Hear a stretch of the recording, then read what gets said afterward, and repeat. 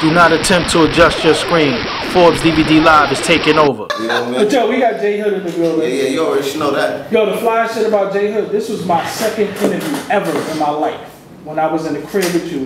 Rest in peace to your mom. Yeah, that was my second interview ever. Yeah, that was something. Yeah, second interview ever. And that shit did numbers. Yeah, I done went on to do like 2,000 something interviews after that, but that was a start. That's what it is. What's going on, man? What you been up to? Hey man, I'm just out here living, man, trying to do the right thing. You know what I'm saying? The last time we saw you, well, rather, last time I was with you, the fire happened. Yeah. The whole LOX situation happened. Yep. And if I'm not mistaken, everything is all good with them now. Yeah, everything is great, man. You know what I mean? It was my older brothers, you know what I'm saying? Every family had fights, you know what I mean, whether it be the younger brother with the older brothers. And, you know, that's the thing about our situation, I just made it public. You know how come you think the media never said everything is all good now? I mean, because I end up being the bad guy in that situation. I end up being the one that was looked at as being disloyal, et cetera, et cetera. You feel what I'm saying? It's like, you know, a lot of people that really have common sense, they could, you know, look at the situation and dissect it and see, you know, see what it is for what it really is. But then you got the people that's really looking at it from a fan's point of view, and they will never really like comprehend what really happened because they're so stuck in that fan mentality. You're not old now, but you was definitely younger then.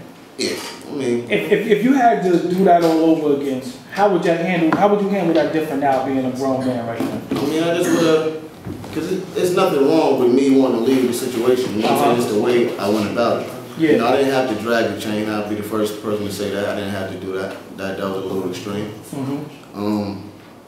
You know, the multiple disc records, I definitely had to do none of that either. But at the time, I felt, you know, that's what I needed to do because, you know, my whole purpose for doing it, a lot of people got the whole misconception of why I was doing it. A lot of people like, oh, he was lashing out at them because his album ain't driving all the other stuff. It never was about that. Okay. I was past that at that point. It was more or less about them not releasing me from my contract. So I was upset about that. But I just went about it the wrong way, man. You know what I mean? I got a chance to apologize to them one by one, you know what I'm saying, on some real grown man. So we got past that. I got tired of, you know, walking around with that cloud over my head.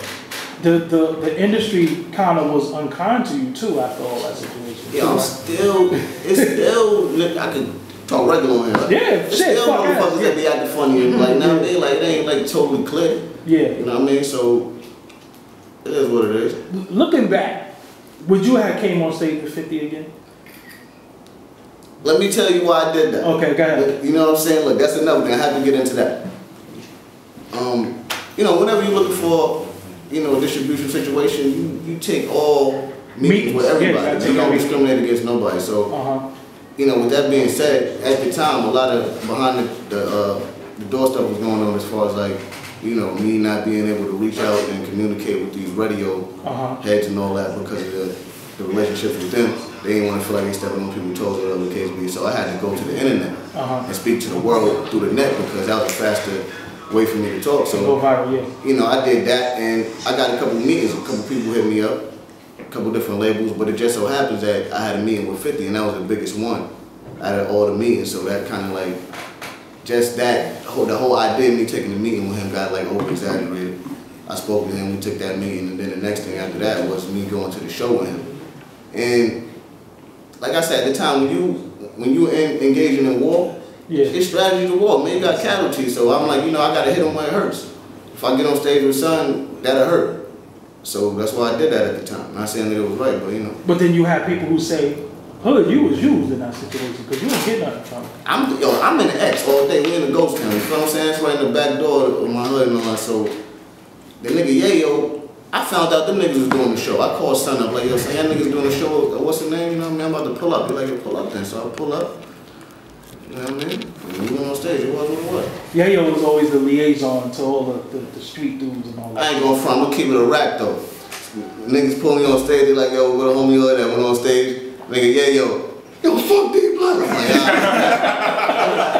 like, man, this nigga, you know what I'm saying? But I can't say nothing at that point. I'm like, it is what it is, man. Yeah. That's a fact. You know that shit is crazy, yo.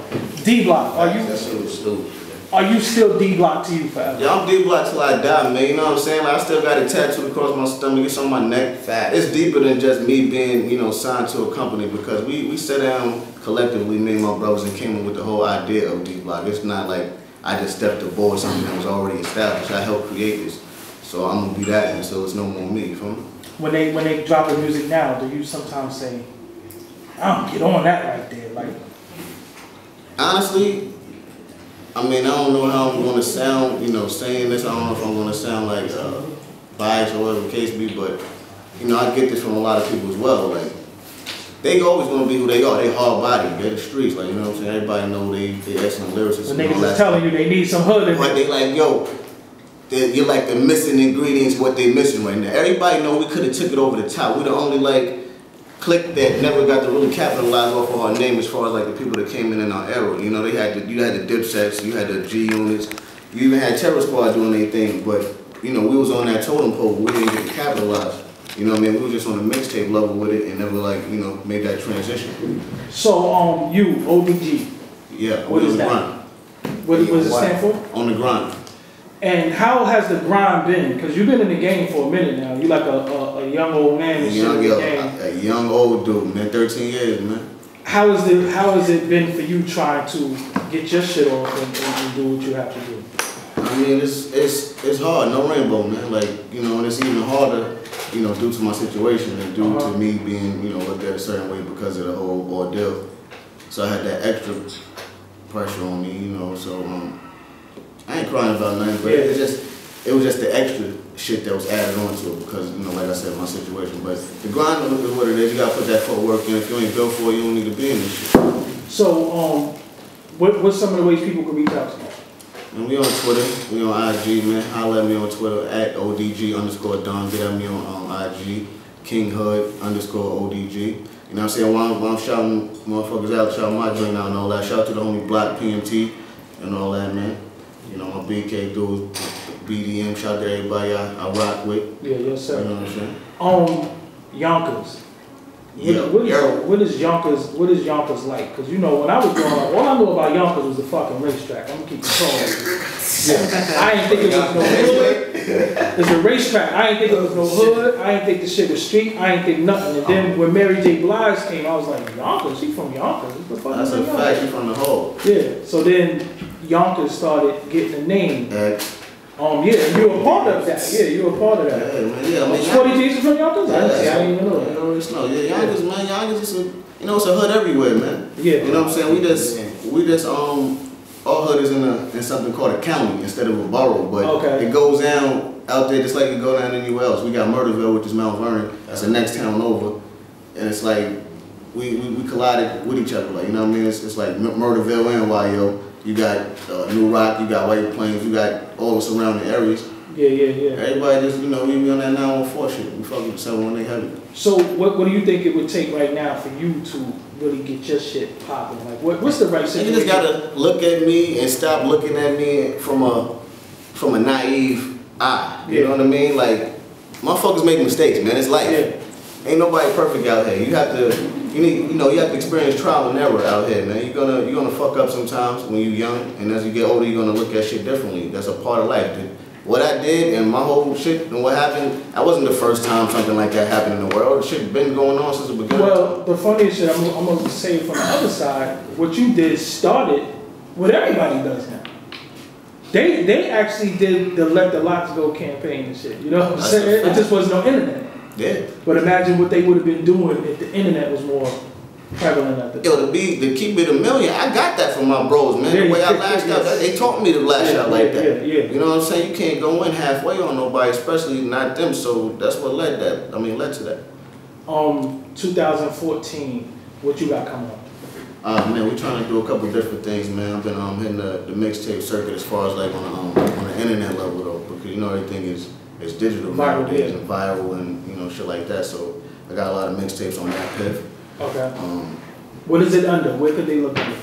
I mean, it's numerous mixtapes. Is it under J Hood? Yeah, J Hood. But you can actually go on my website, which is jhoodonline.com. Okay. And all the mixtapes, everything is there. Yeah. You can go on the ODG, ENTonline.com and check out a few videos on there too. And besides that, Me and the big homie Yuck Mouth from the Bay, we got a collabo album coming out top of next year. And then me and Big Twin from Infamous Mob got a collabo album coming out next year too. And I don't mean to keep going on, but we got a short film that we about to start. Keep going, filming next month called Perseverance. You know what I'm saying? Then I got an autobiography that's coming out in February called Tales from the Hood. You know what I'm saying? The album that was supposed to be. Yeah, I had that. I'm like, you know what? The momentum was taken out of the actual title of the album, so let me at least use that as a title for the book. You still could drop that album called Tales from the Hood. Yeah, I think so. Because every time it's like if Papoose didn't drop Not So In a Dream, yeah. That's all he promoted. You promoted Tales from the Hood for like 15 For like 15 joints. Like they had me sounding crazy. Like, yo, hold up, man. This nigga every fucking month, Tales from the Hood, Tales from the Hood. It ain't my fault.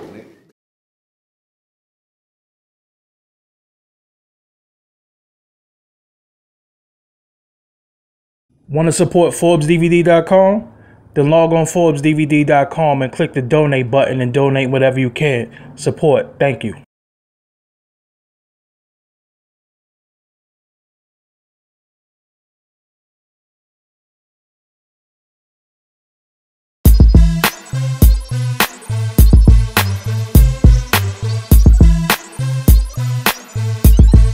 ForbesDVD.com